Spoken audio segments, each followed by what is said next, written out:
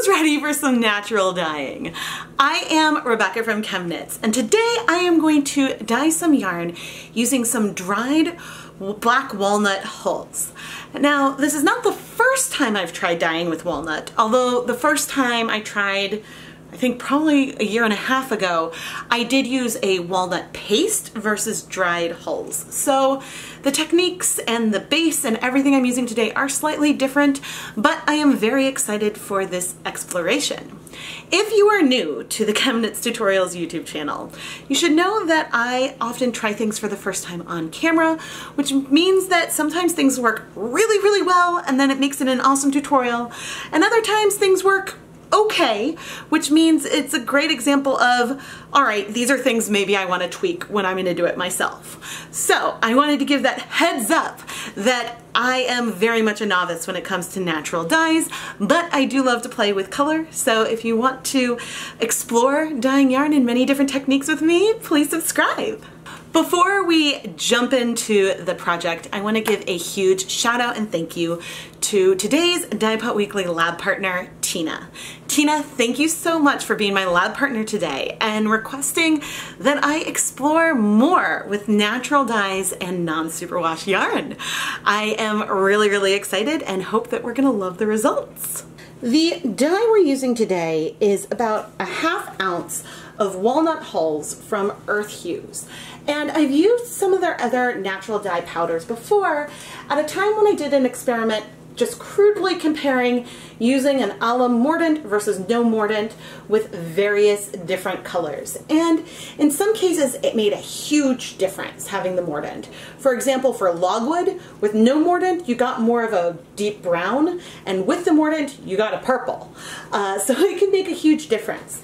And I believe that with walnut hulls, having a mordant can give you a warmer, richer tone in some kind of ways. But because the walnut hulls have their own tannins in it, you don't actually need a mordant to set the color. And so that is what I want to do today. I want to just use the walnut hulls and dye some non-superwash yarn. The yarn is Knit Picks Merino Style DK. This yarn is 100% superwash merino. Now, this walnut hull sample that I got actually came as part of, I think it was the November 2020 Paradise Fibers Fiber of the Month Club.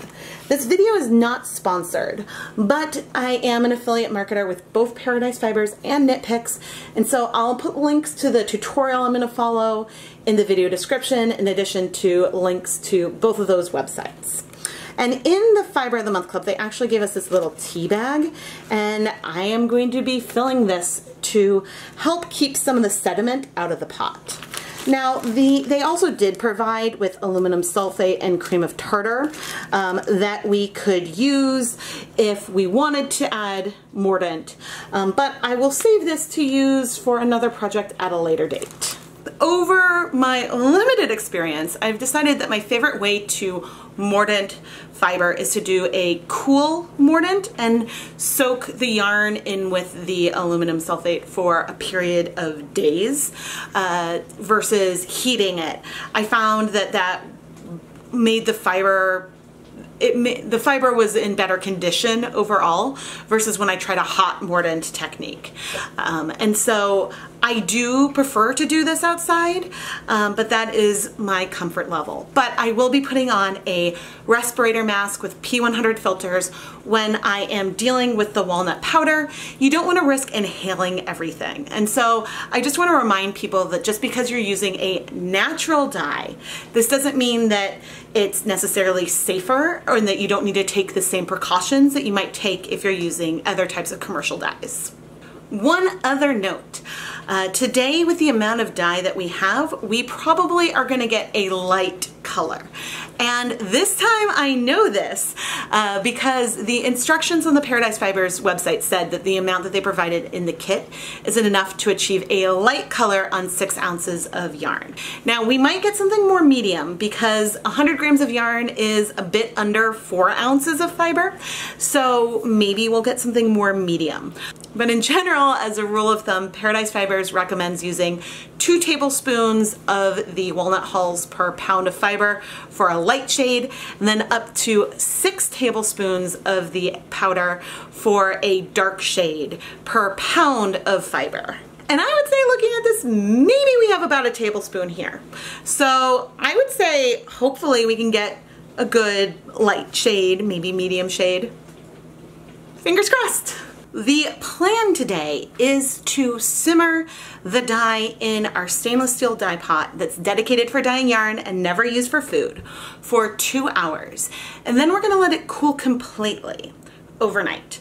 Tomorrow we will add our pre-soaked yarn to the dye bath and heat it following some temperature protocols for a couple of hours total, and then let it cool down. Now, depending on how things go, we may still have some color in the dye pot after we dye this first skein, and if we do, at that point we will attempt to dye a superwash skein of yarn. In general, with the natural dyeing I've done so far, if you have non-superwash yarn and superwash yarn in the same pot, the superwash yarn will absorb more color. Something about the superwash process, which removes some scales from the wool, I think makes it easier for it to absorb dye. So that's a result with superwash versus non that I see consistently over time. Since we don't have a lot of dye, I don't want to have both in the same pot because I do want our non-superwash yarn to get as much of the color as we can. But yeah, that's I guess the general plan. And now let's get suited up and ready to set up our dye bath. The directions say to pour boiling water over the walnut hulls until it is dissolved, but it does note that there could be some shell debris in here and that won't dissolve. And so one reason to use this tea bag is that you can then filter out that shell debris. And so that is my plan today.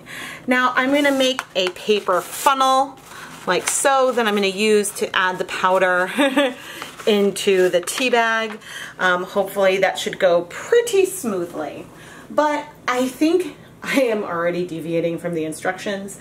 I am going to boil water in my stainless steel dye pot and add the tea bag to that.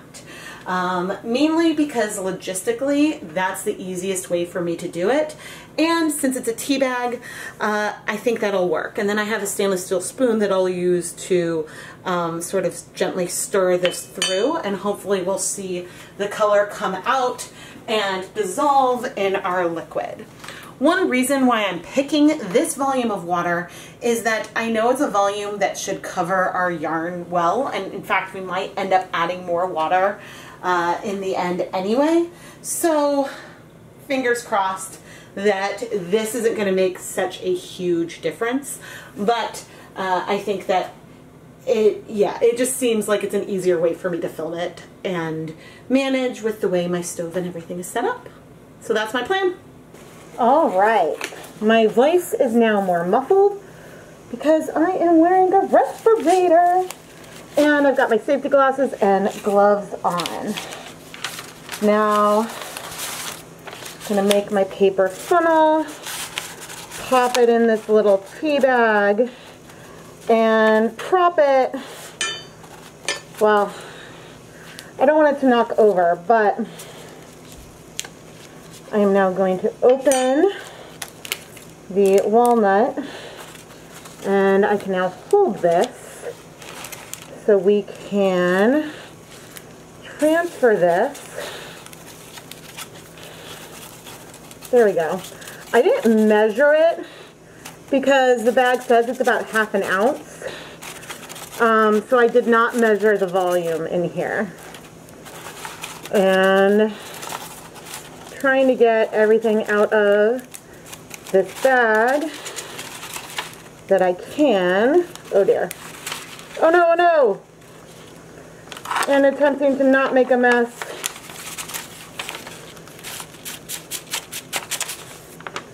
Okay, but 99% of it did end up in the bag. I am going to dispose. Well, actually, let's see if I can get any more out.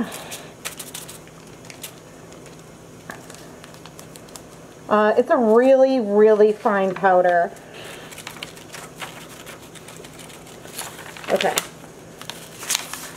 I am now going to try to clean this up, dispose of this.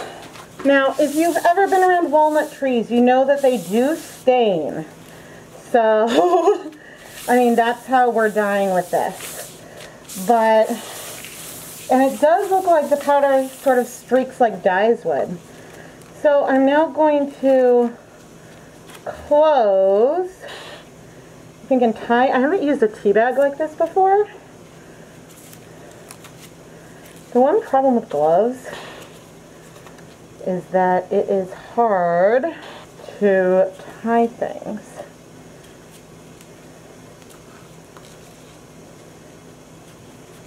Okay, now I think we're ready. So I'm going to go clean up a little bit, bring the camera over to the table, and then we'll start steeping. Okay, here's our boiling water.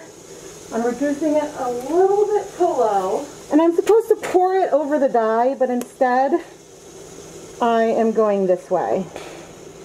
And by pouring it over the dye, I am bringing the dye in, like so. I don't know what kind of bag this is and how easy it may or may not rip.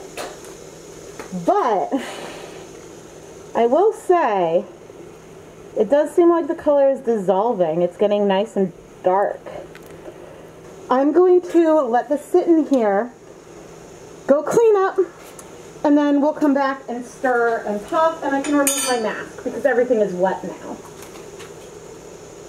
But I am leaving the mask on while I go clean up. This is looking really dark. This is great.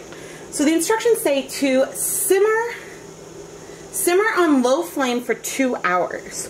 Walnut hulls contain high amounts of tannic acid as well as a component of juglone, the active colorant. Huh. I guess as someone with a natural product biosynthesis background, I'm curious if that is the name of the molecule. But anyway, that's something for me to research later. The rich brown color develops with oxygen, so it's necessary to simmer the walnut hulls / powder in order to achieve the best color result. So I think that means, and yeah, look how much darker it's getting. It's nice and steamy. I think that it means that we keep trying to pick up the bag so I can try to tell if things are like coming out of it. I don't know. I'm also trying to look and see, okay, it does not look like stuff is dissolved to me, and it's possible the bag isn't doing much good. So if I bring this over, I'm not sure if you can see there. You can see that sediment on the spoon. But, you know, certainly it looks like a deep color. So anyway, I'm going to have this on this low simmer for 2 hours, and then we will come back. But I don't know how often I need to stir it or what, but let's just hope. Oh, and I know it's really, really steamy on the camera, but you can see how deep it is, which is a great sign. So I'll see you in 2 hours. I don't know if the walnut hulls are supposed to simmer covered or uncovered. I do have a cover on here just because I'm keeping an eye on the levels. I feel like it can still get oxygen if covered, but the instructions don't say, so I don't know. But I just wanted to let you all know that I am covering it. Okay, it has been, that's warm. It has been 2 hours, and there is still absolutely that sediment. Let's see if you guys can see on the spoon. Yeah, I guess you can see a little bit. That sediment is absolutely still there. I mean, the color looks like a dark coffee. I don't know if those are the hulls or what, but what we're gonna do now is turn off the heat. I'm gonna place the cover back on, and I'm actually gonna remove this from the heat and let it cool off completely overnight. So then tomorrow we can dye the yarn. And I have a feeling we're gonna wanna add more liquid into the pot, but it did simmer for 2 hours. And hi, you can see me. So yeah, I'll see you in the morning. I pre-soaked the Merino Style Decay in some plain tap water for about an hour. Our dye bath is completely cool, and now we are going to add our pre-soaked yarn. I am squeezing out very gently excess water from the pre-soak, and then coming over with my spoon to, whoa, look at how dark this is, to add it to the pot. Now you can see that we're going to need more liquid. I'm not measuring, but I'm coming over with the pre-soak, and I'm going to add enough water to cover the yarn. I don't care about getting even color coverage. That's not something that concerns me. I don't mind if it's a tonal, but if you do want more even color coverage, then you should, looks like my pre-soak was not perfect, then you will want more water. And so I am coming and I'm going to add a bit more water so that way we can stir things gently and there's more space for stuff to move around here in the pot. Now I'm going to set aside my spoon and we are going to turn on the heat to slowly start heating this up.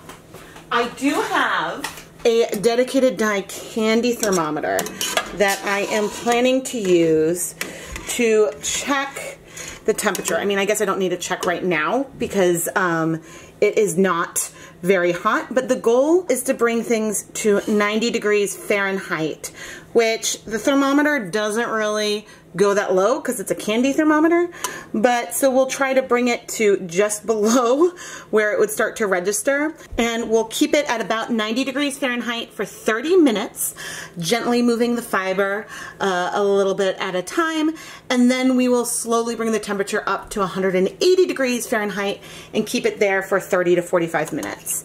So I am going to keep a close eye on this, stirring occasionally, and yeah, let's wait, say 10 minutes, and I'll come back and check in.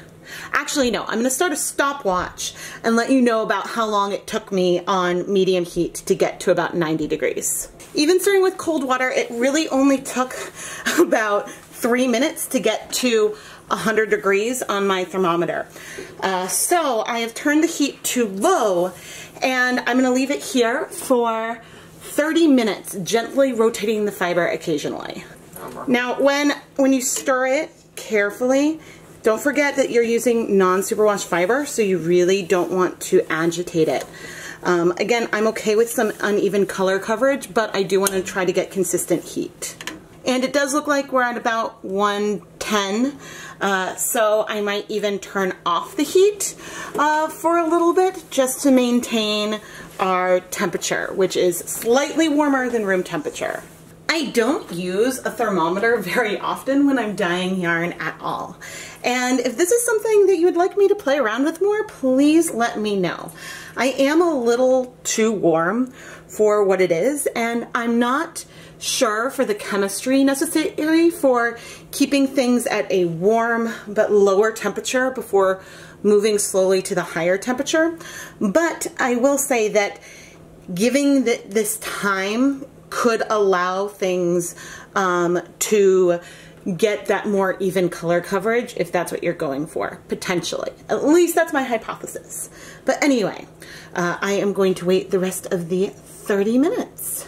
Since we are over 100 degrees right now in here, there isn't a need for me to add more heat, so it'll probably maintain this and be above 90 for most of the time, but I will, again, be checking back in. All right, 30 minutes are up. The heat is still off, and it's about 105 in here. So I'm now going to turn the heat back on to low, and we are going to slowly, and I haven't stirred this since the last check-in, we are going to slowly raise the heat up to 180 degrees Fahrenheit. See, I am following the protocol today, best I can. Now, in terms of sediment, I don't know if y'all can see, I guess barely. There, you can see sort of at the bottom. There is still definitely sediment in here. Oh yeah, the Teabag. I didn't take it out, so that should be in here too. I didn't see it this morning, but I also didn't really stir it. Well, anyway, I'm gonna set a little timer to try to keep track how long it'll take to get up to 180 degrees. And I'm on like fairly low right now, so I'll turn it up higher if we need to, but we do want to raise the temperature slowly because that's what the protocol says. So I will check back in once we are up to temp. I'm measuring the time that it's taking things to warm up, not because I think that that is critical, but it's also helpful for just future reference to realize, oh, we hit 90 really, really fast, and then the next might take a longer period of time. Sometimes when I'm doing natural dyeing on my electric burners outside, it can take hours to come up to temp. So I don't expect that it would take hours because I know that with the gas stove, it doesn't take that long to come to a boil. But anyway, I just wanted to point that out. And I will stir every once in a while, maybe, or I might just leave it, but I think the stirring is more to just redistribute the heat and check the temperature on the thermometer. All right, it has been about 20 minutes and we are at 180 degrees. So we are truly in just below boil territory. Now, one thing I want to say, I would love it if this is the color that we see, but we don't know that this much pigment is going to stay. It's possible that we could have this much pigment, or it could be much lighter. So I'm now going to reduce the heat to low, and I am going to keep an eye on this. Okay, since stirring, we're closer to about 190. Okay, I'm actually going to turn off the heat because it went a little over, and I am going to set a timer for 45 minutes. I'll keep an eye on the temperature, and if we start to drop below 180, I'll turn the heat back on.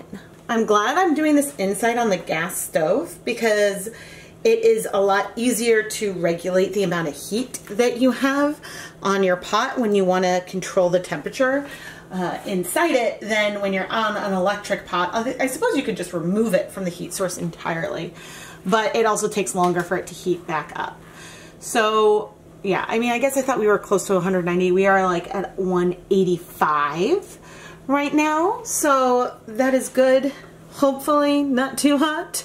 I don't think that it's like that critical, but again, I don't really know. I mean, the last time I dyed with Walnut, I think I had like sort of almost like a double boiler type situation inside mason jars, and I definitely had the bath boiling, which is hotter than 180. So that's just something to also keep in mind as we go about this. But I am really, really excited because I really, really like this color. And again, if you want the warmer color, that sort of like a more orange yellow brown color that you see on the Paradise Fibers tutorial, for that you will want to use the Mordant and the cream of tartar that came with it. That helps shift the hue. A lot of natural dyes having a Mordant, a metal ion in there, will shift the color that you see, which is a big reason to use Mordants at times. But yes, I will be keeping a very close eye on this thermometer, and otherwise we'll come back in 45 minutes. It has now been 45 minutes and we're at about 195 degrees Fahrenheit right now. I would say that this is the highest the temperature has been during this time. I'm going to turn the heat off on the stove completely now. The lowest it got to was about 170, but it was right around 180, 185 for most of the 45 minutes. I don't think you necessarily need to be this strict over the temperature control, but I, wanted to try to do my best to be as close to the instructions I was following as possible. And so now the instructions say to take the pot off the heat and let it cool down to room temperature. And so that is exactly what I will do. I am going to remove this from the burner and just let it cool, and then once it's at room temperature, we will come and remove the yarn and try to wash it, I guess. So why not just remove the yarn from the pot now? Well, just like last night, the long cool-off period will give more time for our yarn to be in contact with the dye, and the slow cool can pass through any optimal temperatures for the dyes to bind. And so this is really just giving more time for things to happen. I'm actually surprised that the time scales we're using today are relatively short.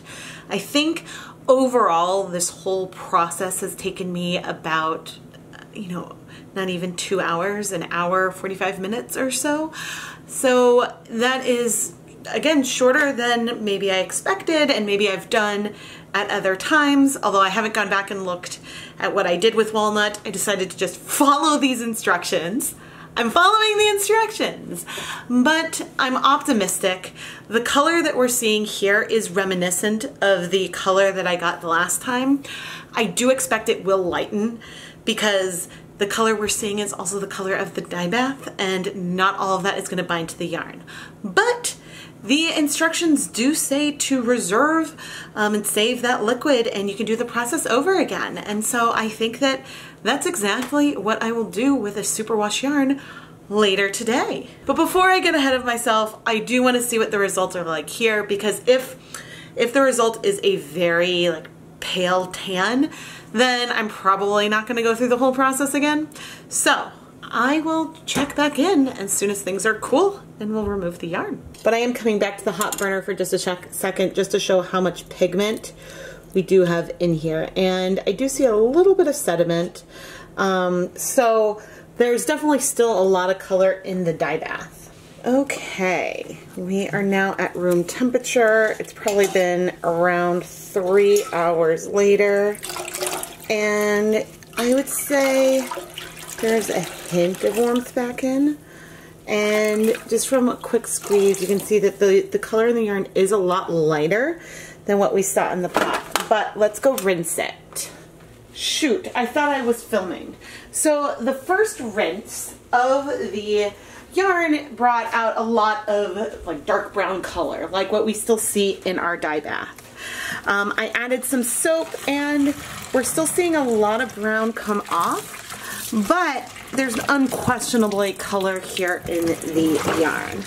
And I was just gonna go and get a bucket so I could use a greater volume of water. One of the rationales for bringing in more water is that I will need to squeeze the yarn less as we have it here, and it'll be easier to rinse out color. Of course, since this is a blue bucket, we aren't going to be then seeing the color nearly as well, but I will do what I can to remedy that by taking aliquots of this water with, say, a spoon, or we'll look at the color of the runoff. But this, by being able to have a greater volume of water for the rinse, and I'll continue to add more,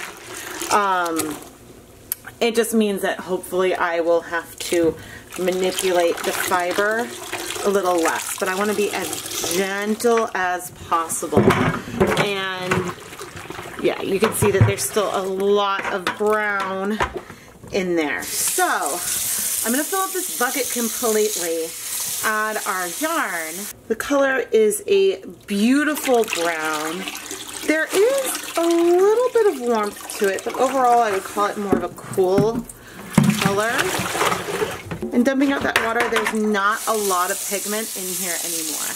So having a larger volume for the rinse can be helpful. I'm planning on rinsing it just one last time. Here, if I take a look at the water, I'm not seeing any more color in it. You could rinse with soap again. There is a potential for more bleeding at a later date, and I will say I do see some sediment in my sink from some of this color that we're rinsing out. So I have a feeling that those are a lot of the holes that I don't think that that little tea bag did a good job of containing. But yeah, I think I'll put this yarn, which on camera, the color isn't coming out very true with the blue pan. All right, that is more true for the color. The color is a fairly cool toned brown. It is definitely not as deep as what we saw in the pot, but I am really, really happy. And Tina, I hope you're excited too. So again, I'm gonna go put this through the spin dryer, hang it to dry, and yeah, let's go back to the dye pot. I'm debating a lot what I wanna do with the leftover dye bath. I know I want to dye some Knit Picks Swish DK, which is 100% superwash merino, versus the merino style we used before that was non-superwash. The question is, do I do 100 grams, 200 grams, just straight kettle dye, or do I want to try to twist it?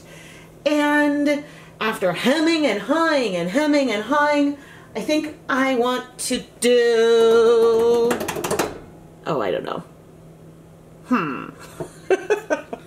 All right, I think I'm gonna do 200 grams because even if it's pastel, yeah, I'm just curious how much more pastel it'll be, and if this is the same color or just a little bit lighter than the non-superwash wool, then that says something as well. I do have the pot fairly crowded at the moment, but we are going to add more water. And just the nice thing about adding more water like this is you can see that we have not yet dyed the fiber. Pouring the water on is moving that pigment off of the yarn. So it is going to take heat, it is going to take time, but we really just have the walnut hulls in here. There's nothing else that is contributing to what we are doing. So I am just trying to move the fiber through, and I don't think I'm going to do multiple check-ins because honestly, as I turn this on to slowly heat up to I'm going to have to move this up so I could see it, as I'm going to slowly heat it up to be about 90 degrees. There we go. I don't think I'm going to do many check-ins because I expect visually things aren't going to be very different.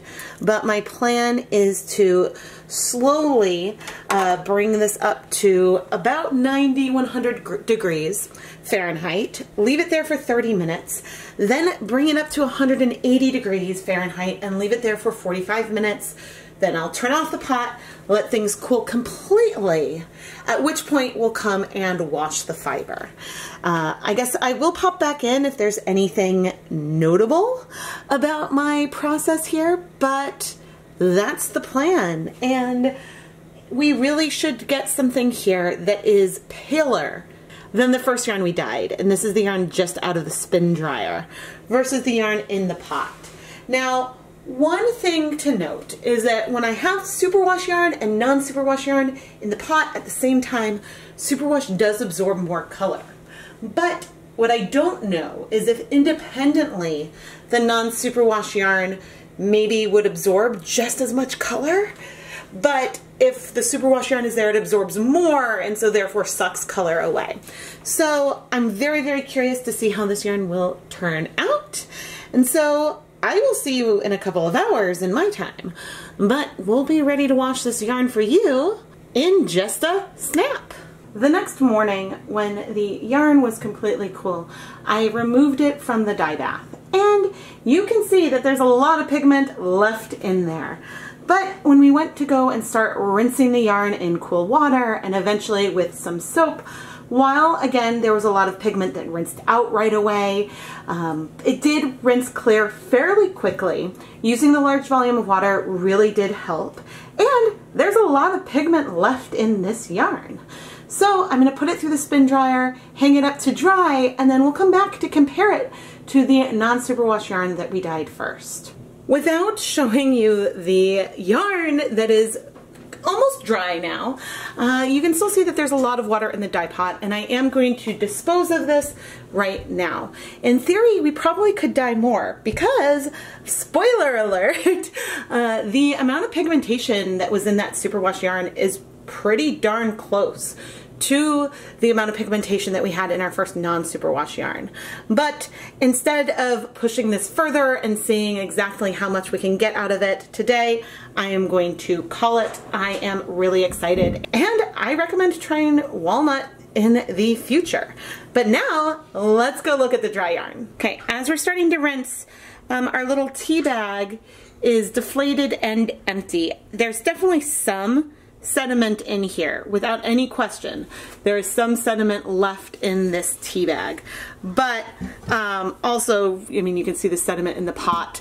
I don't think that this was fine enough to keep all of it inside the bag. Here is the finished yarn that we dyed with Walnut. Over here in this warmer reddish tan color, we have the yarn with no mordant that was the merino style DK. This is non-superwash, 100% merino. Over here we have 200 grams of Knit Picks Swish DK, which is 100% superwash merino, and we dyed these after we did the non-superwash. And so the big thing that sort of screams at you right now is the hue difference. The saturation is actually really, really similar.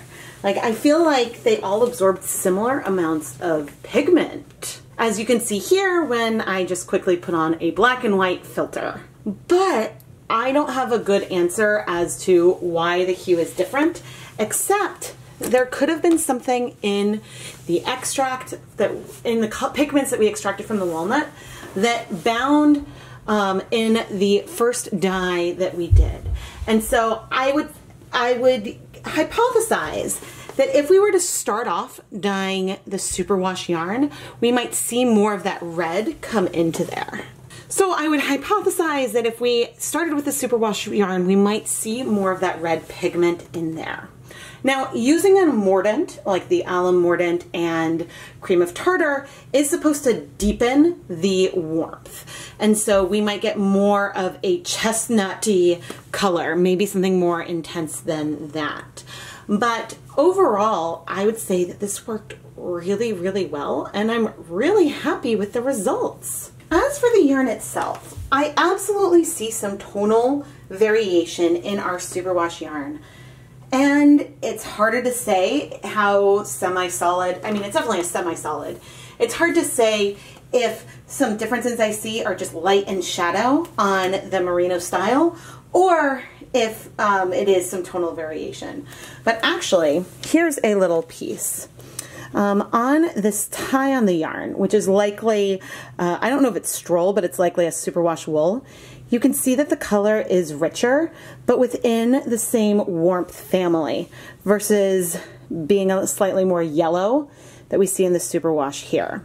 So I would also add that if we were to start with the superwash yarn, we also would probably see more pigmentation in the yarn versus what we saw in the non-superwash, because clearly we did remove some of the colored pigments from our dye pot. One other note as I'm filming, this isn't something that I would be able to show, but there is still, even though I've rinsed it clear, a little bit of grit left in this yarn. And so that is some of the walnut hulls that are still in there. So it's just got a little bit of a sandy texture. Now, since I did rinse it and it was clear, I don't think that this causes a staining concern in any capacity, but I will certainly note this in the listings. Tina, thank you so much for being my lab partner today and suggesting that I do some non-superwash wool in a natural dyeing technique. It was a lot of fun to play with this, and I want to do more walnut dyeing. I think that it is really, really exciting, and I really enjoy the results and look forward to pumping up the volume. I was nervous that similar to my turmeric, which had very, very little pigment overall, I was afraid that this would end up not having very much color, but we got a lot of pigmentation here and it's beautiful. And so I look forward to playing more with this in the future. So Tina, thank you again. I am Rebecca from ChemKnits, and if you enjoyed this video, please subscribe to the ChemKnits Tutorials YouTube channel. I like to try things that I have experience with in my videos and also things that I am less experienced with, because I think that by sharing the process we can learn together and see what my successes and failures are, and maybe that can just help you as you start on your own dyeing journey. So subscribe, give the videos a thumbs up, and turn on notifications by pressing that bell icon so you don't miss videos in the future. New videos always come out on Tuesday and Friday mornings, and I have other stuff that comes out along the way as well, and you don't want to miss it. Thank you so much for watching, everyone.